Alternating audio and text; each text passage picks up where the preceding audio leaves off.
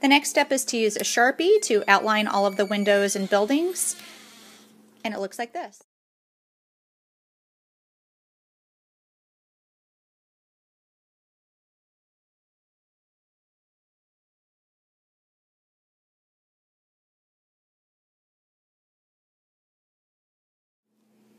So a couple rules of thumb while you're Sharpieing: make sure that you have a mess mat underneath your work. When you're Sharpieing, make sure that you don't line up your ruler on top of that pencil line.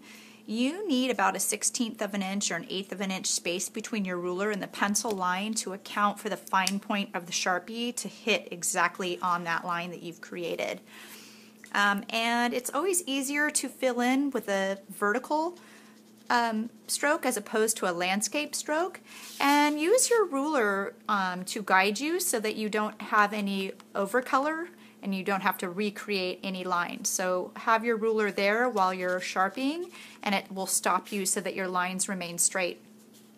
Try and keep in mind that if you're doing a solid section in one building, you may want to do a line design in the next building so that there's contrast between the buildings and they're not all matchy.